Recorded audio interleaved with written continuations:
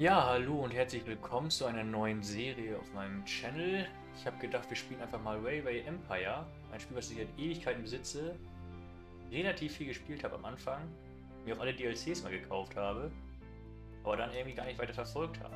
Man kann sehen, ich habe hier eine Kampagne. Die Kampagne habe ich immer durchgespielt, alles bis Präsidentenlevel, was das höchste Level ist, was man erreichen kann, soweit ich weiß. Und bei den Szenarien habe ich mal angefangen. Und da ich, wie gesagt, die ganzen DLCs besitze, ich habe scheinbar auch mal Mexiko gespielt, aber hier die Great Lakes zum Beispiel, Südamerika, Großbritannien, natürlich auch Deutschland, was mich sehr interessiert, das sollten wir auch nochmal spielen. Dann hier Frankreich, Nordeuropa. Down Under habe ich nicht, genauso wie Japan, wenn ich das richtig sehe. Ist das Japan? Ja. Die scheinen irgendwann herausgekommen zu sein, wo ich das gar nicht... Oh, den habe ich auch nicht, Nordeuropa. Nevermind. Okay, die letzten drei DLCs habe ich scheinbar nicht. Ich dachte mir, wir könnten mal die Szenarien spielen, angefangen von den Great Lakes bis hin zu Frankreich. Und da fangen wir doch jetzt einfach mal mit an. Die Great Lakes habe ich einmal kurz reingespielt bisher, ca. 5 Minuten, um so zu sehen, was die ersten Aufgaben sind. Ich weiß nicht mehr als die ersten 2-3 Aufgaben. Aber ich denke, wir werden einmal die KI-Stufe auf sehr stark, Strecken ist komplex, Pausenmodus normal, Spielstufe schwer. Ansonsten starten wir mit 2 Millionen Euro Startkapital. Oder Dollar, sind ja in Kanada / Nordamerika, USA-Gebiet. Und ich würde einfach mal sagen, wir sind Mission 1993 und wir spielen die Grand Trunk Railway Corporation. Wir haben 20% niedrigere Gleisbaukosten. Zugpersonal kostet mehr. Ich spiele sowieso selten mit Zugpersonal tatsächlich. Kosten für Tunnel und Brücken. Also ich sollte darauf auch achten, keine Brücken oder Tunnel zu bauen, wenn es nicht unbedingt notwendig ist. Dann würde ich sagen, legen wir mal los. Du erlaubst, dass ich mich vorstelle. Watkin, Sir Edward William Watkin. Ich bin auf Wunsch des Herzogs von Newcastle hierher in die britischen Kolonien gereist. Ich wurde mit der gewichtigen Aufgabe betraut zu prüfen, ob sich die verbliebenen nordamerikanischen Kolonien nicht zu einem selbstverwalteten Herrschaftsgebiet zusammenfügen lassen. Eine Voraussetzung dafür ist jedoch die Regelung der Finanzen der Grand Trunk Railway. Und nach einem ersten Blick in die Bilanzen bin ich nur bedingt fähig, meinem Entsetzen angemessenen Ausdruck zu verleihen. Ich habe dich auserkoren, die Grand Trunk Railway in Zukunft zu führen. Vorher muss ich mich aber deiner Tauglichkeit für diese Aufgabe versichern. Es ist heutzutage sehr schwer, gutes Personal zu finden. Also lass uns mit etwas Einfachem beginnen. Die Anbindung weiterer Ortschaften erscheint mir taktisch wie ökonomisch einleuchtend, um dieses Fiasko zu bereinigen. So, ist er jetzt fertig mit Reden? Dann kann ich ja wieder reinreden. Ja, wie gesagt, ich habe schon einmal ganz kurz gespielt. Unsere ersten Aufgaben bestehen darin, dass wir Montreal mit Grand Lac Victoria und Montreal mit Saguenay verbinden sollen. Es tut mir leid, dass ich die Namen gerade vermutlich ziemlich vergewaltigt habe bei der Aussprache. Aber das liegt daran, dass die Namen, ich denke, leicht französisch angehaucht sind und ich das leider in der Schule nie hatte. Ich war ein typischer Lateiner. Aber auch das kann ich leider nicht mehr. Egal, also der Plan wäre jetzt erstmal das Bier an Montreal anzuschließen, denke ich. Denn Bier kann man immer gut gebrauchen. Aber unsere Aufgabe sagt hier, wir sollen Saguenay und Grand Lac Victoria anschließen. Und ich weiß, dass danach die nächste Aufgabe sein wird, dass wir das große Warendepot anschließen sollen und dort Fleisch für den Winter einlagern. Fleisch wird in Quebec von einem Umschlagplatz, der Holz gegen Fleisch tauscht, produziert. Das heißt, wir sollten auf jeden Fall dafür sorgen, dass wir immer genug Holz in Quebec haben. Ich denke, darum werde ich mich als allererstes kümmern. Ich werde erstmal, wenn wir einen kleinen Bahnhof in Saguenay einfach mitten rein pflanzen. Dann werde ich einen kleinen Bahnhof hier an dieses Holzlager anbinden. Dann sehen wir auch schon ungefähr, was ich vorhabe. Ich möchte eine Route, die hier um diesen Berg herum geht, weil Tunnel und Brücken, wie wir vorhin gesehen haben, sind ja wesentlich teurer für uns durch unsere Spezialistenauswahl, die ich auch nicht ändern konnte. Das heißt, ich hätte ja einfach einen Tunnel bauen können, durch dieses Gebirge geht. Aber ich möchte kostengünstiger einmal außen rum gehen. Gerade weil wir am Anfang echt nicht so viel Geld haben. Die ersten 80.000 sind schon weg. Okay, das Bier werde ich auch auf jeden Fall anschließen. Also kann ich auch schon mal einen kleinen Bahnhof anbauen.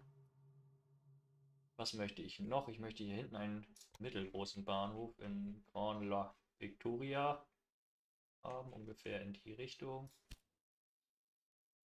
Okay, darf ich nicht, solange ich sage Guinea nicht angeschlossen habe. Das ist aber gar kein Problem. Jetzt kommen wir ans Gleis. Ja, also wir haben von Montreal nach Quebec und wir möchten, am liebsten möchte ich das hier nochmal neu bauen. Das gefällt mir gar nicht, dass wir hier diese, wobei wenn ich hier diese gerade verlängern könnte, irgendwie, gibt es ja einen kleinen Trick, wenn ich auf dieser Seite anfange. So, 8% gefällt, das ist natürlich schon krass. Aber ich glaube, besser kriegen wir es nicht hin. Höhe festlegen. Oh, nö. Nochmal kurz zurück. Direkt an dem Scheitelpunkt der Kurve möchte ich gerne hinaus. So. Das erste Stück Gleis ist gebaut. Und direkt parallel dazu das zweite Stück Gleis.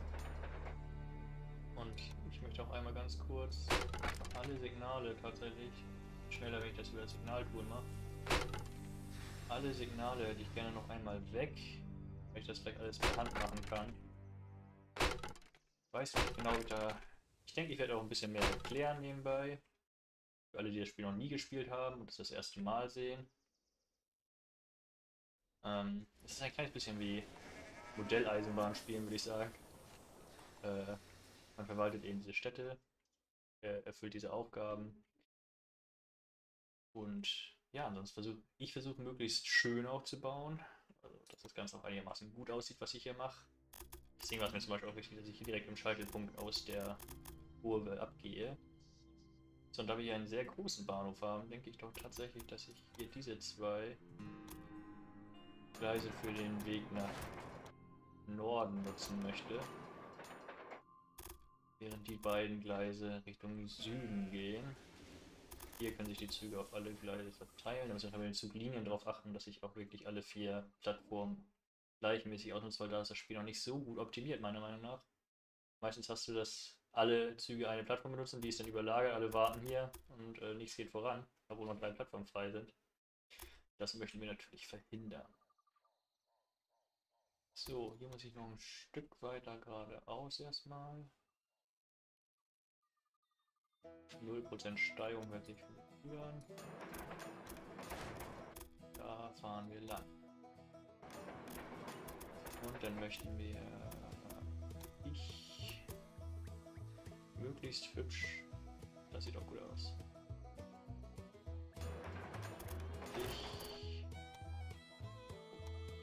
Ja, im normalen Pause-Modus pausiert das Spiel immer, wenn man im Baumodus ist. Deswegen war ich lange Zeit im Baumodus jetzt auch schon. Auch während der Typ geredet hat am Anfang.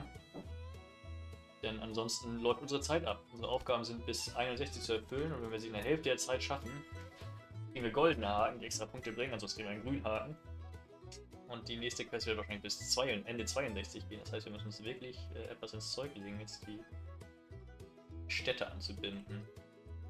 Deswegen machen wir auf jeden Fall weiter. So, und dieser sieht auch super aus. Keine Brücke, keine Tunnel. Da gucke ich hier mal kurz hin, um auf den mal zu gehen, dass ich hier nicht irgendwo einen Tunnel oder eine Brücke reingehauen habe, die ich gar nicht haben möchte. Die erste Strecke ist errichtet. So. Bald werden wir dafür sorgen müssen, dass es dauerhaft mehr Menschen in diese entlegene Gegend zieht, damit diese Strecken auch lukrativ werden. So, und auch hier wieder das alte Spiel. Ich möchte in den Scheitelpunkt der Strecke geradeaus weiter. Das ist eine relativ scharfe Kurve, sollte aber noch passen.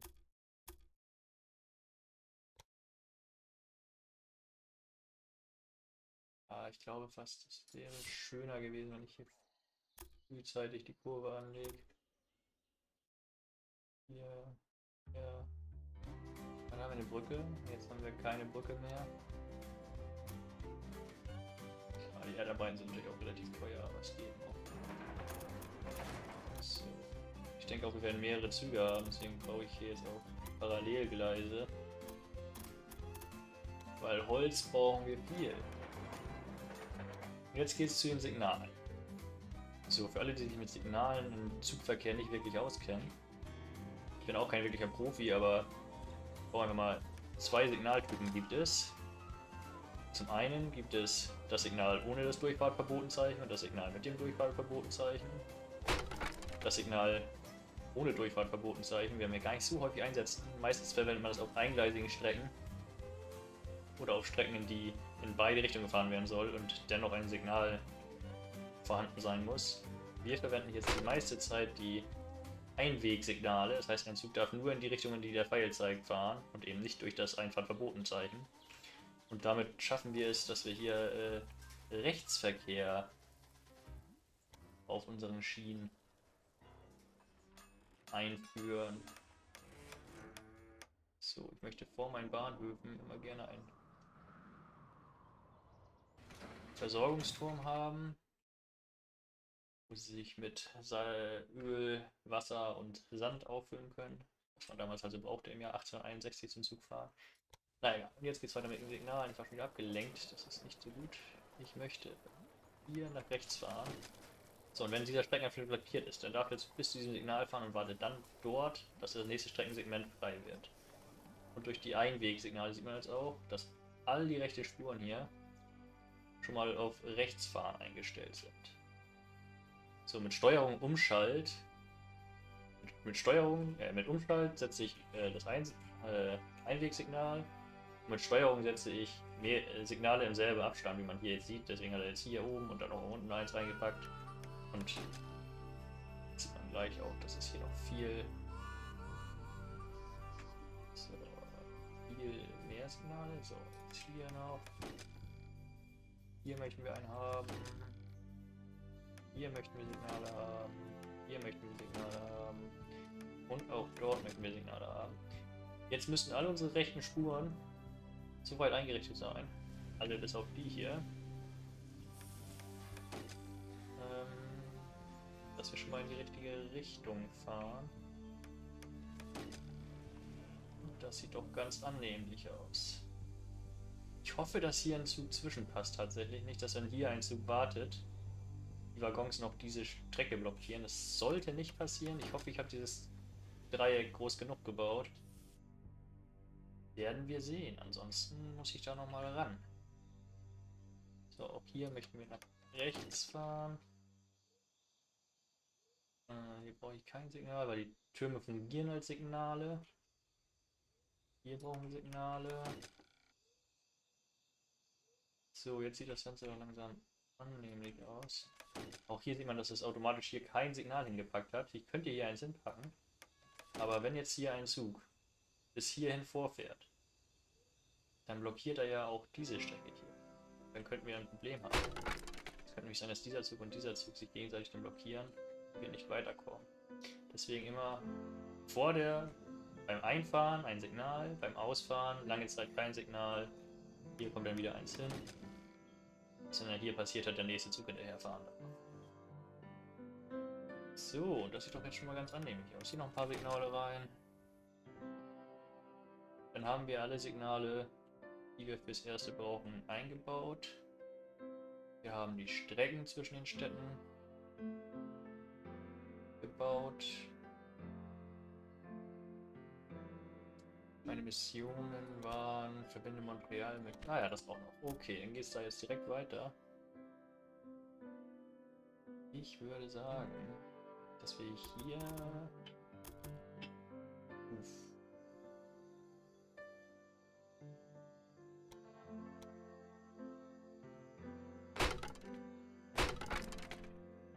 Dass wir hier abgehen, rechts an den Karottenfeldern vorbeifahren.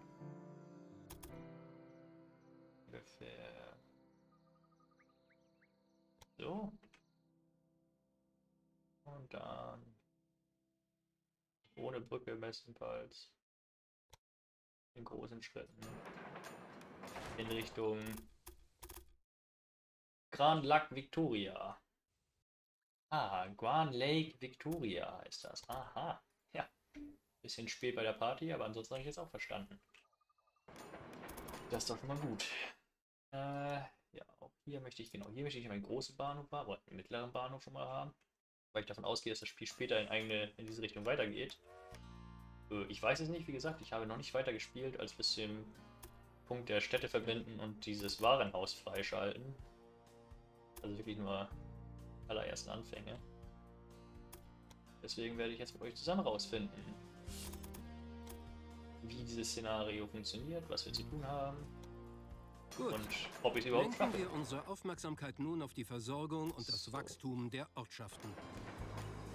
Bedauerlicherweise sind die Kolonien in ihren Produktionsmitteln begrenzt.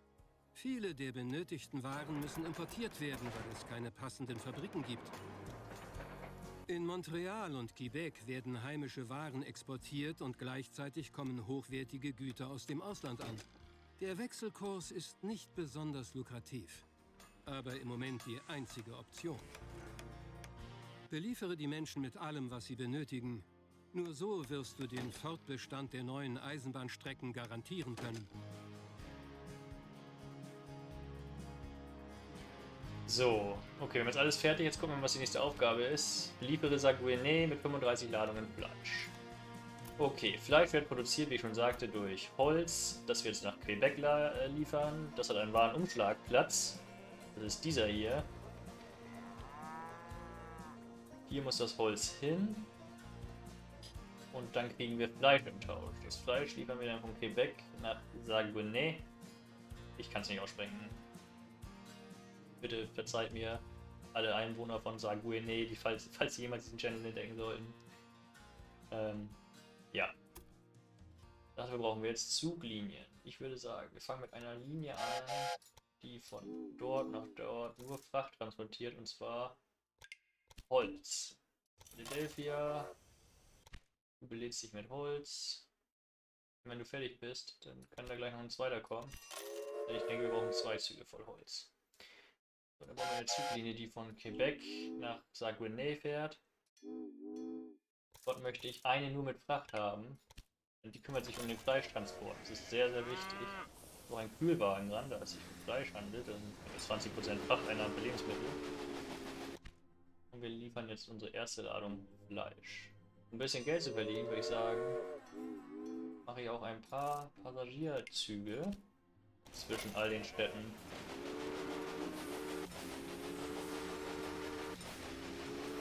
Fahren. Sie kriegen Speisewagen. So. Passagiere und Post. Von dort nach dort. Und auch diese Lokomotive kriegt wieder einen Speise- und einen Postwagen.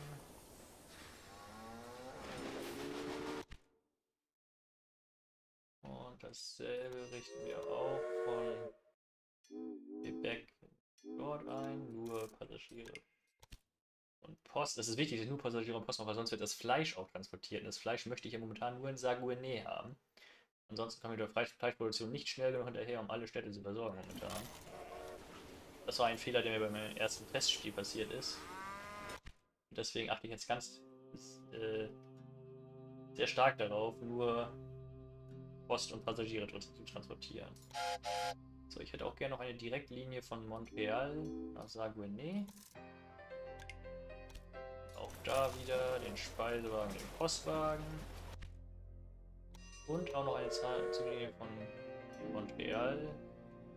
Grand Lac Victoria. Und dann würde ich sagen...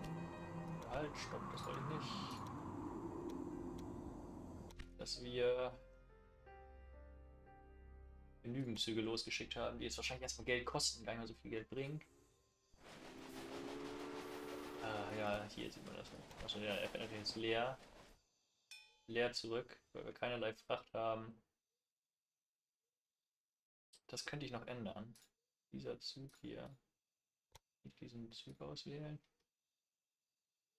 Ich hätte gerne alle Züge, die hier. Also, das ist die Strecke Quebec. Saguenay. Du bist das. Zug verwalten. So, ein Heizer kann man machen. Wenn ich die Zuglinie einrichte. Wenn ich hier auf automatisch gehe. Aber sage, in Quebec darfst du kein Fleisch einladen. Und du fährst auf das Gleis 2 abwärts. Und sage, nee, kann so bleiben, wie es ist. Dann sollte dieser Zug jetzt... Oh, nee, falsch. In Quebec sollst du Fleisch einladen. Keine Passagiere und keine Post. So wäre dann so. Er lädt nur Fleisch in Quebec. Und aus Saguenay darf er aber auch Passagiere und Post zurücknehmen. Würde ich fast sagen... Ja, nee, es lohnt sich nicht. Es lohnt sich nicht. Da wir noch einen extra Zug haben, der dieselbe Strecke fährt. Nur mit Passagieren und Post. Ich glaube, Gewinn machen meine Züge noch nicht. Sehen alle sehr schwach aus. Das ist ein Expresszug immerhin. Hier könnte ich mal nebenbei den Heizer reinwerfen, um noch ein bisschen extra Geld zu verdienen, um schneller zu sein. Ja, genau, es kommt Winter. Faszinierend. Aber man sieht schon, ich bin auf einem guten Weg. Die ersten 7 Tonnen Fleisch sind da. 5-mal hin und her fahren muss der Zug, um das Ganze hinzukriegen. Ich denke, er sollte es schaffen.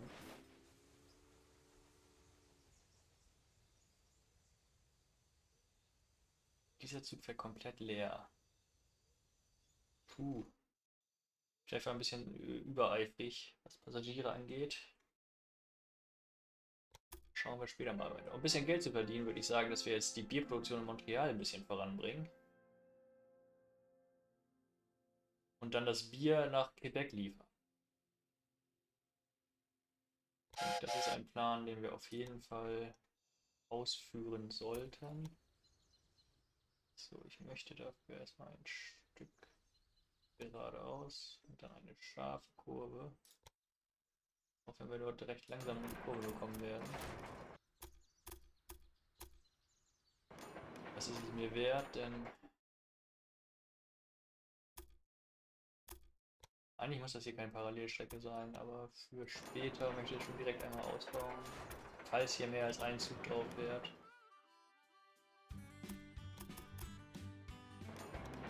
So, hier noch dafür sorgen, dass die Züge auch bei den Gleisen fahren können. Alle.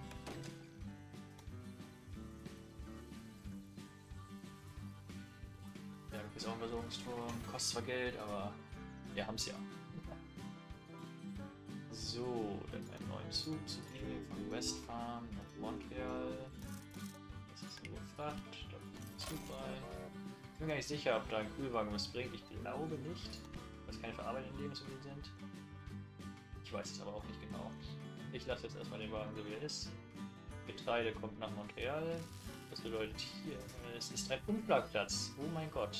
Das ist gar keine Industrie. Es wird nur gehandelt hier. Okay, aber sie brauchen trotzdem Getreide, denn jede Stadt braucht Getreide. Das wusste ich nicht.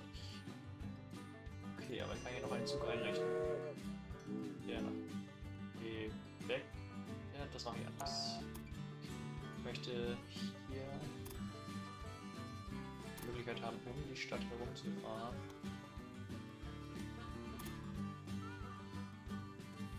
Ich denke, das wird uns viel Stau in diesem Bahnhof ersparen später. Ich weiß nicht, ich plane schon ganz schön voraus.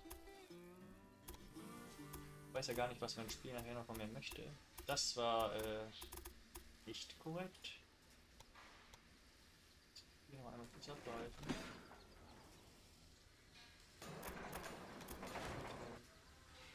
Hier mich eingliedern. Und dort. So. Zack, dieses Signal muss weg. Und dieses Signal muss weg. Und dieses Signal muss weg. Und dann passt das. Jetzt können wir Getreide nach Quebec, sagen wir, nee, liefern. Ja, was will ich auch direkt machen? So, in Quebec möchte ich auf Gleis 4 gehen. Und ich möchte nur Fracht. So. Und Westfahren nach sagen wir, nee, Fracht. So, jetzt haben wir Getreide zu alten Städten, das heißt, die Städte werden wachsen. Dieses Wetter ist mehr als nur ein Ärgernis. Für die Lokomotiven ist kein Durchkommen mehr. Niemand wird in diese Gegend ziehen, wenn die Versorgung nicht im ganzen Jahr gewährleistet ist. Gut, kein Problem, welches ein wacher Geist nicht zu lösen vermag. Siehst du dieses alte Warendepot bei Saguenay? Wir werden es nutzen, um in Zukunft Vorräte anzulegen. Diese können die Stadt dann über das ganze Jahr erreichen und wir umgehen den Lieferengpass. Verbinde das Warendepot mit deinen Gleisen und lagere die benötigten Waren dort ein, damit sie dann nach und nach an die Bewohner der Stadt geliefert werden können.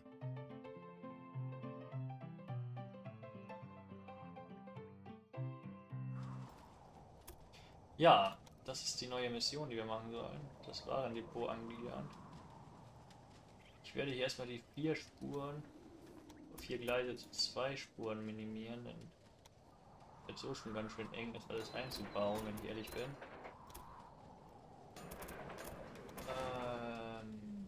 So sieht das doch ganz ordentlich aus. Der Schnee hilft mir gerade nicht so wirklich, die Schienen zu sehen. In diesem Winterwunderland hier. So, und dann möchten wir uns hier rechts angliedern. Aber ich möchte auch nach links angliedern. Und ich habe das Gefühl... Oh Gott, oh Gott, oh Gott. Das ist eine enge Kurve. Okay, nach rechts will ich jetzt nachher hier vielleicht rumgehen. Dann gliedern wir hier doch nur in eine Richtung an. Ich möchte Signale haben. So. Also die Mission ist 20 Ladungen Fleisch in das Warendepot bis 1862. So. Wir sind schon im Januar. Ich bräuchte eventuell noch mehr Holz.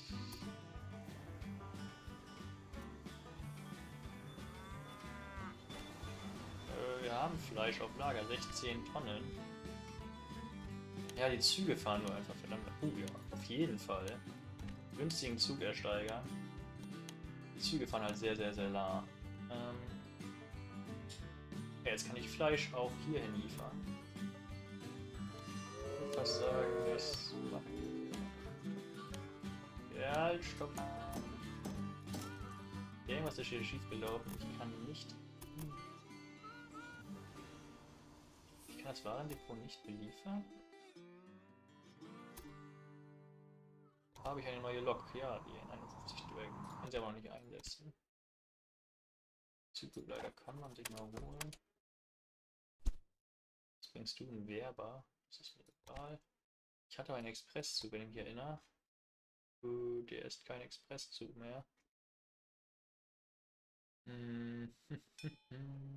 Montreal. Quebec, hier, er hier. Zug verwalten. Ist einen Heizer.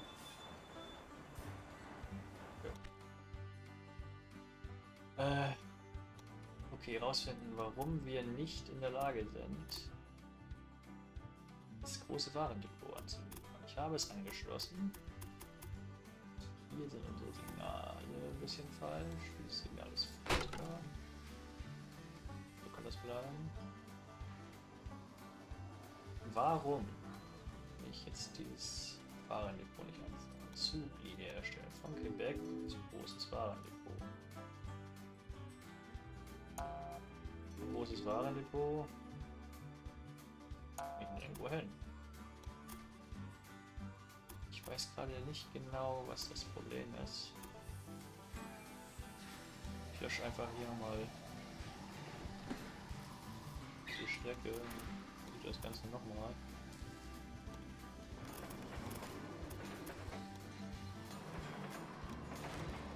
Ich würde sagen,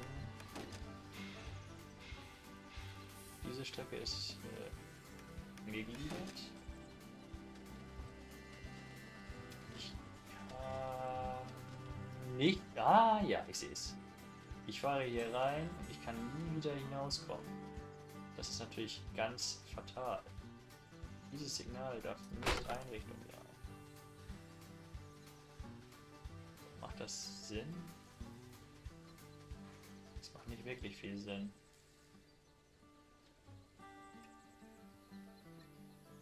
Da habe ich. Da muss ich kurz nachdenken tatsächlich. Wenn ich. Ja, ich habe meinen Fehler gefunden. Ich habe meinen Fehler gefunden. Tut mir leid. Ich muss hier natürlich noch eine Weiche einbauen. So sieht es nämlich aus. Und jetzt können wir hier hineinfahren und auch wieder hinausfahren, wie wir wollen. Und dann passt das Ganze auch. Wir möchten von Quebec, das große Warendepot, über Fracht, Motive wählen. Da könnten wir schon die neue nehmen. Die ist unglaublich teuer. Sie ist schneller, sie hat mehr Leistung. Machen wir trotzdem noch nicht. Nope. So. Ich hätte gerne, dass du in Quebec ein freies Gleis nimmst. So, dann können wir schon mal anfangen, auch Bier einzuladen. Ich habe das Gefühl, dass wir das brauchen werden.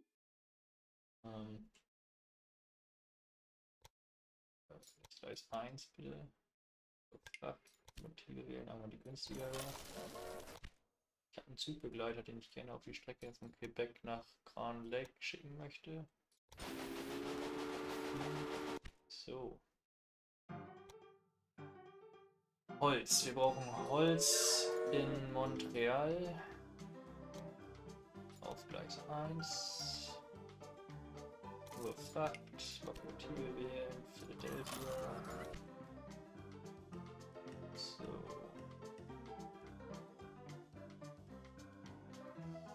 Ich habe auch schon gesehen, dass wir Grand Lac Victoria hier Stadt produziert aus Holz Möbel. Also warum denn nicht schon mal ein bisschen Holz liefern? Schaden wird es bestimmt nicht. So, ich würde gerne vor dem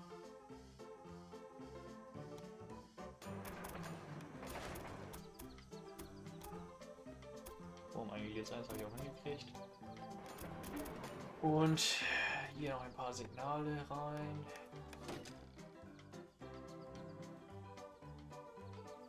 Ist nicht die optimalste Stelle, aber es sollte passen. Wir haben nicht so viel Verkehr auf der Strecke. Auch Getreide hätte ich eigentlich gerne, dass ich das liefere. Aber es tut mir auch Not, würde hier befragt. Ein Zug und los geht's. Meine Missionen. 14 von 35 Tonnen. Ich produziere eigentlich ausreichend. So, wo ist der Zug? Montreal, großes Warendepot. Noch kein Bier produziert. Es fehlt Holz. Holz fehlt. Das ist schlecht. Habe ich vergessen. So, ich möchte, dass du in Montreal auf das freie Gleis 1 gehst. Und das Ganze machen wir auch gleich. Hier ist ganz schön viel Verkehr. Das gefällt mir nicht so gut. Aber ich glaube, da müssen wir durch. Ah, der Zug hat gerade sich aufgefüllt. Shit happens. Ich markiere mal noch einen Zug, um mehr Bier zu produzieren.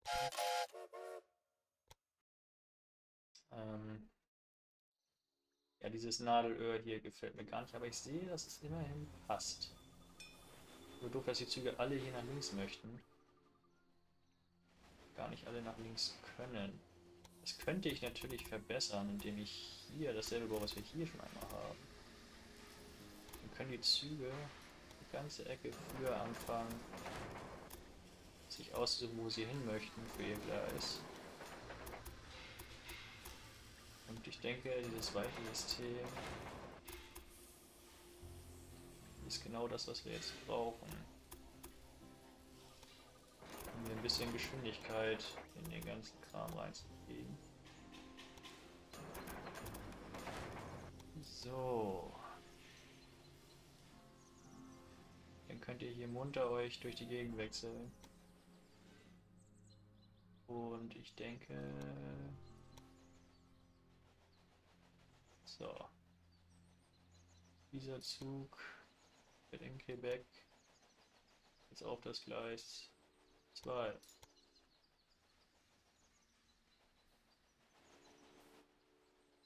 So, und dieser Zug... Oh nein, nein, nein, nein. Dieser Zug... Zufällige Panne, das ist natürlich nicht gut. Dieser Zug fährt in Quebec auf das Gleis 4. Sollte allerdings meiner Meinung nach gerne... Nope. Gerne hier entlang fahren. Nope. Weiß ich nicht, wie ich den jetzt also bewege.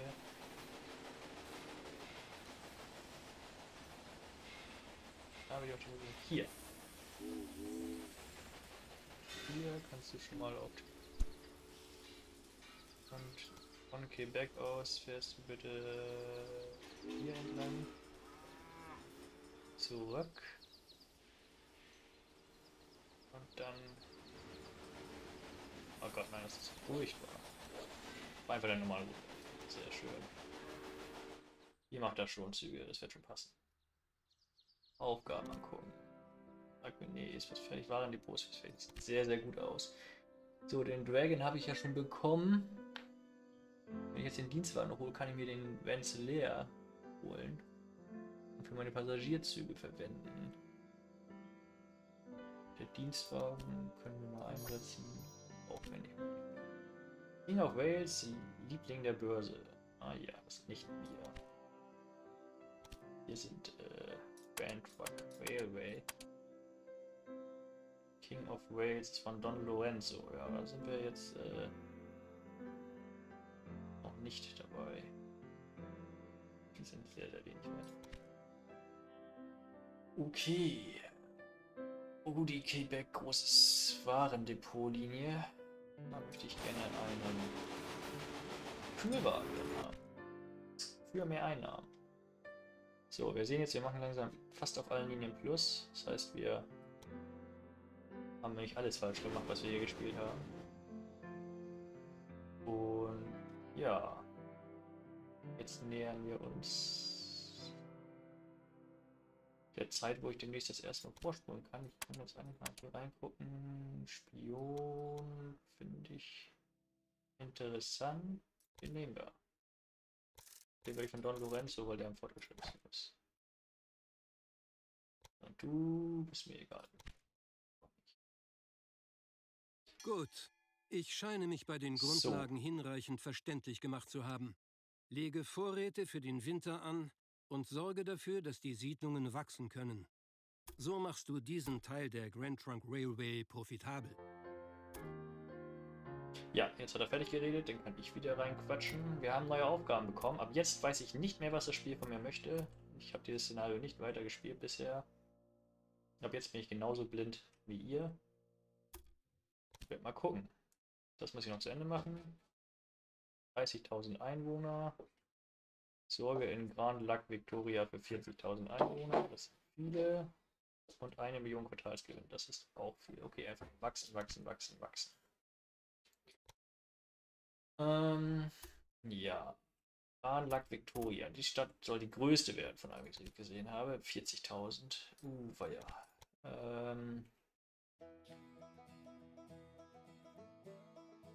Ja. Ich denke, wir werden jetzt noch zu Ende spielen, bis wir 35 Ladungen Fleisch haben. Und ja, den Quartalsbericht kriege ich auch noch hin. Saguenay.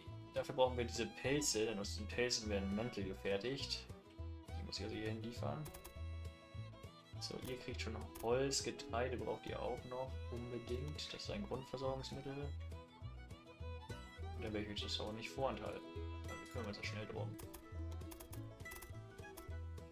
Hier gliedern wir den ganzen. Ah, ist mir ein bisschen zu kurz, ganz ehrlich. Ich denke, ich werde an der falschen Seite angefangen haben. So, ich möchte hier hinein. So, hier eigentlich nicht nötig, dass ich doppelgleisig baue. Aber so knapp ist das Geld dann doch nicht. Das Signal kann weg, das Signal kann weg. Das Signal muss weg. Jetzt sieht das Ganze aus wie eine gute Kreuzung. Das heißt, wir kriegen jetzt das Getreide, Victoria, die günstigen Philly. Und um die Pilze nach Saguenay. So, jetzt geht es nämlich darum. Jetzt weiß ich, was mit Saguenay passieren soll, also muss ich den Bahnhof einfach mal erweitern. Das kostet mich 60.000. Das ist jetzt nicht unbedingt das, was ich mir gewünscht habe. Eine Panne ist auch furchtbar. Bräuchten wir demnächst mal solche Gebäude zum Reparieren unserer Züge. Ja, wie sieht es denn aus, wenn ich dieses Stück abreiße? Es war natürlich ein bisschen traurig, dass ich gerade den Zug da weggeritten habe. Das ist ganz, ganz furchtbar gewesen. Schade, schade. Also das ist alle hier neu setzen.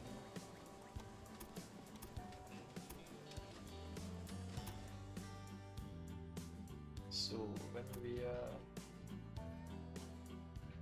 Ich habe eine Brücke gebaut, das möchte ich nicht. So, keine Brücke, keine Brücke, keine Brücke. Kleiner Bahnhof.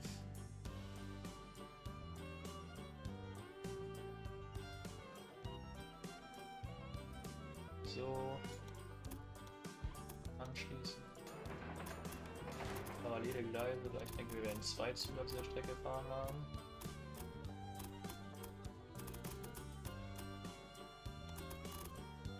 So. Kanale. Versorgungsturm. Und dann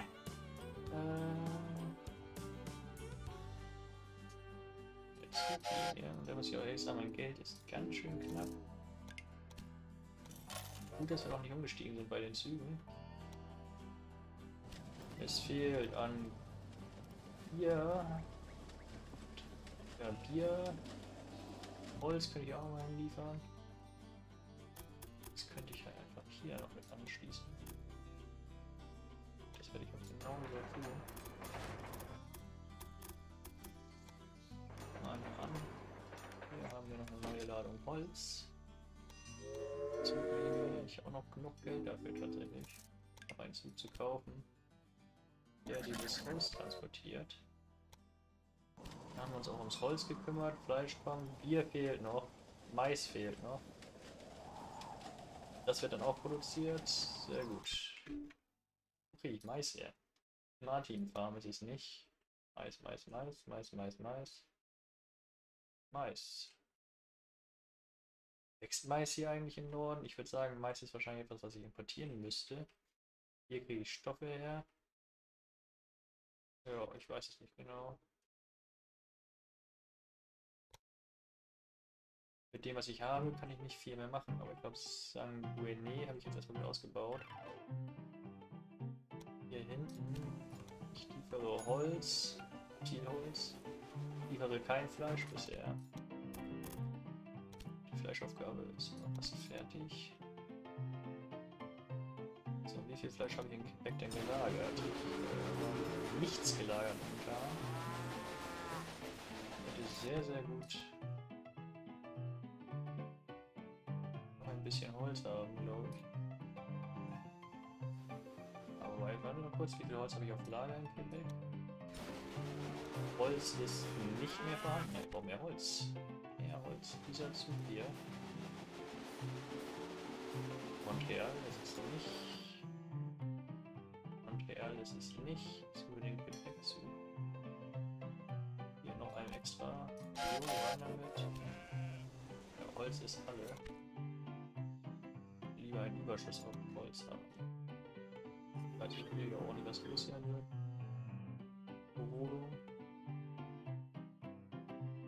So, ich wollte 2 Züge voll Pilze haben. Ja, sicher habe ich 2 drauf. Ich mach's einfach. Forschung. Ich kann mir den Ränzel da, aber ich lieber den Wartungsbedarf reduziert. So, wo ist denn jetzt der letzte Zug? Der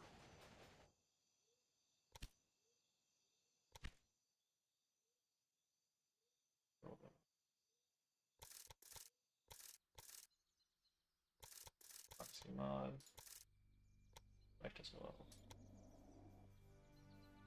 Ach so, die Stadt ist ja eine Reichweite, deswegen wird es direkt verbraucht. Das ist interessant zu wissen.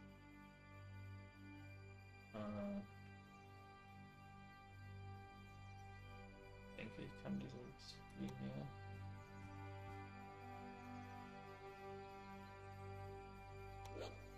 löschen.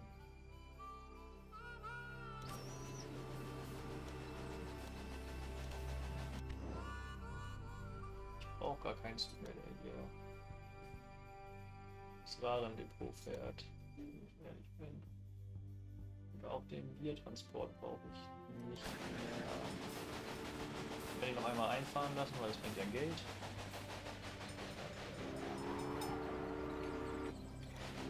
Dann verkaufen wir auch diesen Zug. So, ich brauche hier Material, Argument, 8, Silly, Müllwagen, los geht's. Montreal, Victoria, Kraft, Philadelphia mit einem Müllwagen und los geht's. Wie viel Bier produziere ich denn ungefähr? Ich habe noch Holz da. Ich sollte eigentlich hier ohne Ende. Das kostet die Industrie viel zu viel.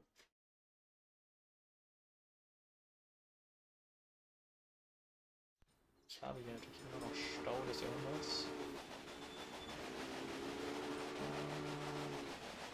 Gleis ist frei, du kannst weiterfahren. Du kannst weiterfahren, du kannst weiterfahren, du kannst weiterfahren. Sehr gut.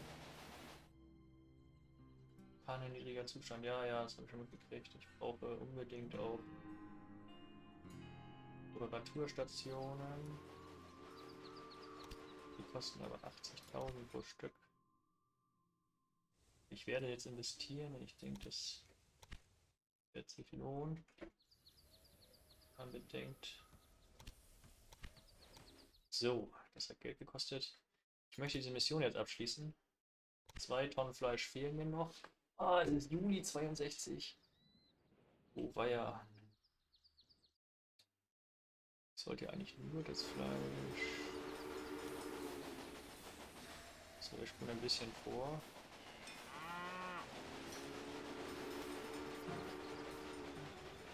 Gut ist ein Zugelager.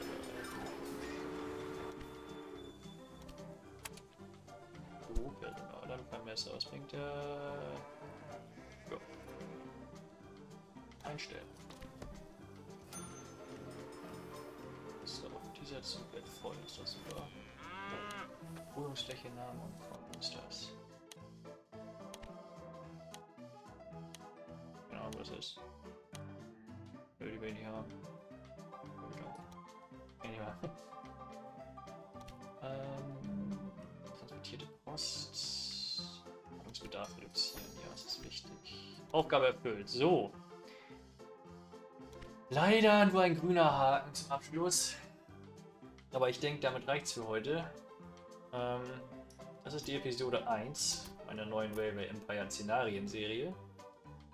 Und wenn es euch gefallen hat, lasst doch ein Like da, abonniert meinen Kanal und wir sehen uns in der nächsten Folge. Tschüss!